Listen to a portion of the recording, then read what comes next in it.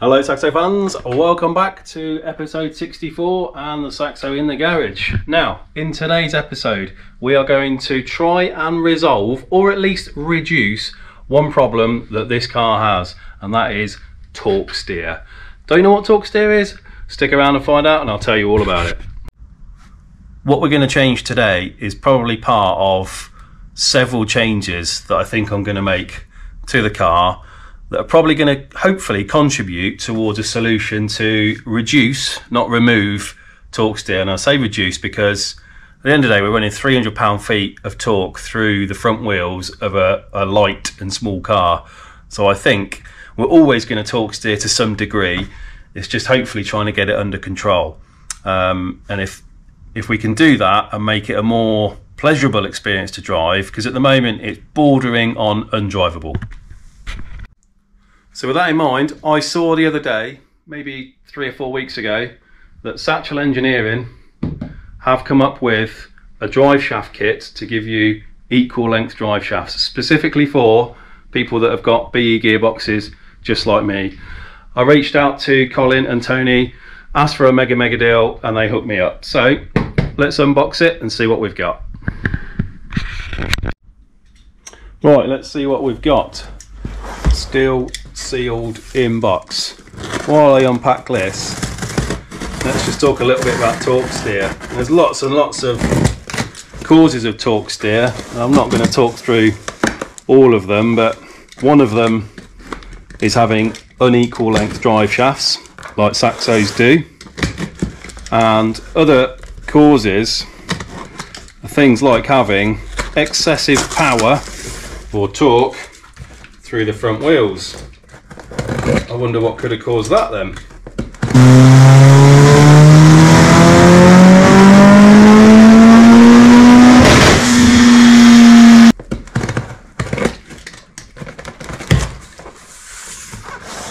Also, things like the road surface can have an effect if you're pushing things like worn bushes, all that sort of stuff can cause torque steer.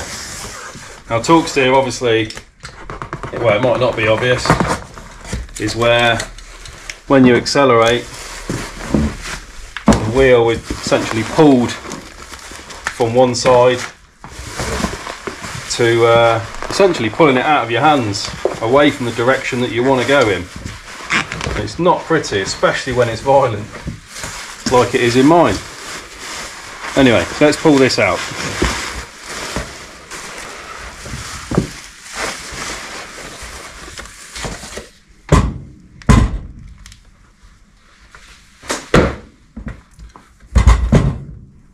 Brand new drive shaft.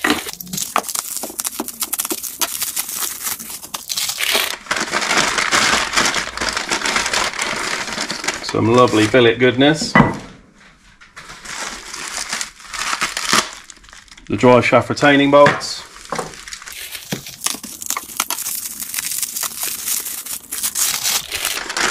And the bearing carrier. That's it, that's the kit. Now it's worth saying there's two options when you order this. You can get it with an engine mount kit as well. I didn't do that because I'm already pretty well set up on my engine mounts, and I didn't really want to change them at this point in time. Obviously it does cost a little bit more, but if you wanted this with different engine mounts, obviously nice billet items I think they are, then obviously you can order those as well. But these are lovely, beautifully anodised, nice colour. Right, onto the car then. So if you remember back to the last episode, I showed you that I had split my CV boot and it has spat grease out everywhere, so obviously I've got a cleaning up job to do. But the added bonus of this kit is that it moves the CV joint further inwards, and that's how it achieves the equal length drive shafts, because it moves the bearing carrier, which is just behind that CV boot there. It moves that further inwards and lengthens this shaft to be the same as the passenger side. That's my understanding of it. So I will also now no longer have a clearance issue. So this is obviously one of the reasons why I really wanted this kit, because I knew I had an issue here as well. So an added bonus. It also gives you better CV angles And I guess if you're doing things like rallying, then this kit gives you more droop travel if that's what you're after. Right, before I have to get messy taking all this stuff out, it's probably just worth noting I will put a link in the description for the Satchell website directly to this page. If you've got a Saxo or a 106 with a TU engine and a BE4 gearbox, get yourself one of these kits. The quality is brilliant, honestly, second to none. All of the Satchell stuff I've ever had has been such nice stuff, really, really good. Delivery times have been great for me. Yeah, you won't be disappointed. Get yourself one of these kits.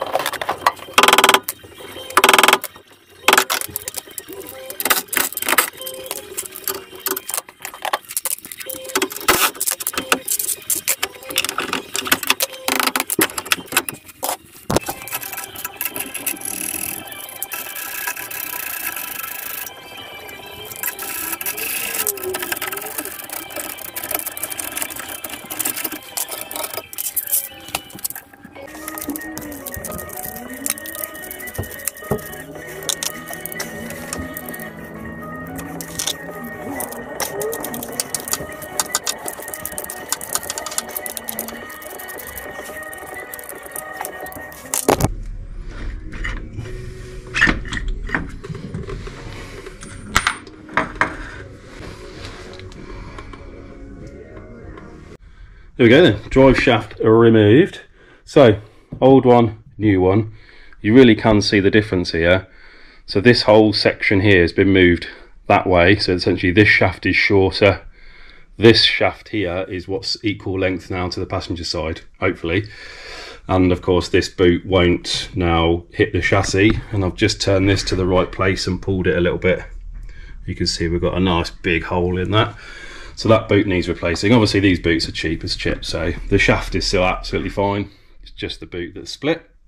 So what I need to do now is take the carrier off for this, have a bit of a clean up, and then bolt up the new one. It's all still loose at the moment. And then yeah, get that bolted on.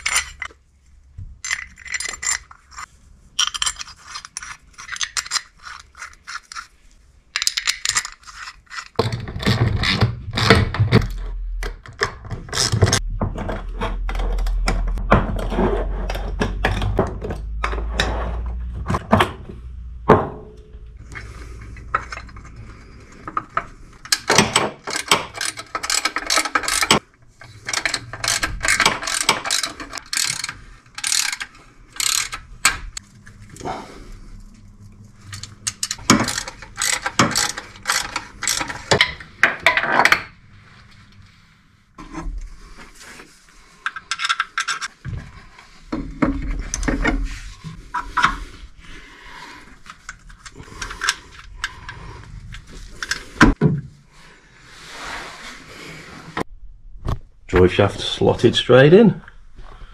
Jobs are good and nice and easy. And you can just see how much further away the CV boot is there from that. You know, I've actually got air gap clearance now, and obviously through all orientations. So yeah, really pleased with that.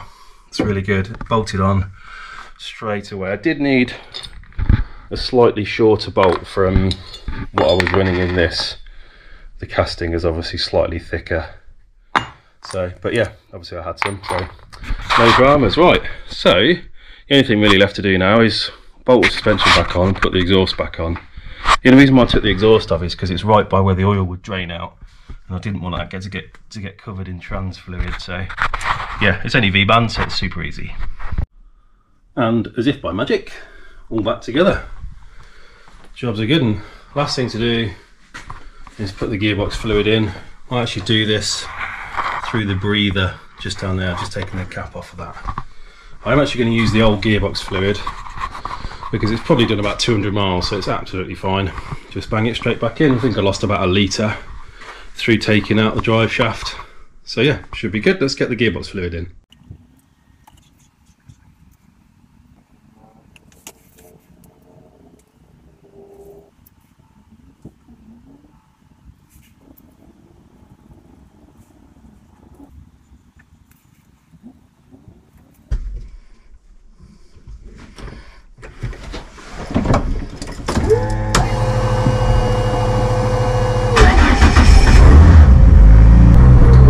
Folks, moment of truth. So I've warmed it up in the garage, let it idle for a couple of minutes. Just make our way out of the estate. Now, so far so good. Everything feels normal, as you would expect. I've only changed the drive shaft. So, I guess the question is, what am I expecting? Well, a marginal improvement, I think. I'm not looking for a full solution here. I don't think that's going to come with one thing. I think, as I said earlier, it's going to be a fix of maybe 3 or 4 things. Some of those things, just while I'm leaving the estate, that I'm planning on changing. I think my track rod ends are just a basic Bogo item. I could probably swap them out for a rose jointed item. And I think probably the worst thing I've got right now is a real lack of geometry setup. The best I can do is toe, so I'll make some toe changes when I do the track rod ends, and then beyond that it's proper suspension changes. So I've got adjustable top mounts, so I think I'm going to have to go to some coilovers. I mean, I really love the Bilsteins that I've got V8s, but I think to get the adjustability, I think that's what I'm going to have to go for. So, just going to give it a little warm up, and then I guess the key thing for you guys to watch is how much effort I'm having to put into the steering wheel, because before it was a lot. But we'll see. I'm not going to go fast in case I break down. The wife's on standby, as she always is when I go out in this.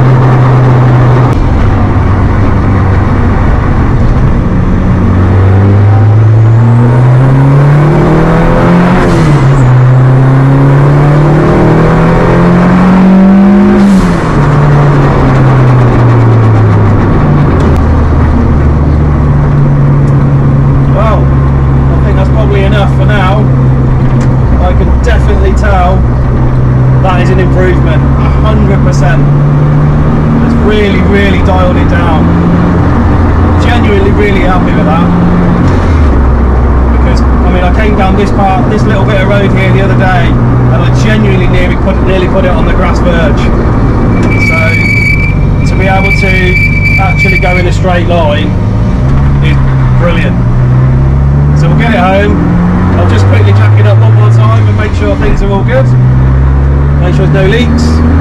Obviously I didn't change the drive shaft seal because it is fine. It's still fairly new. So, jobs are good in. See you in a minute.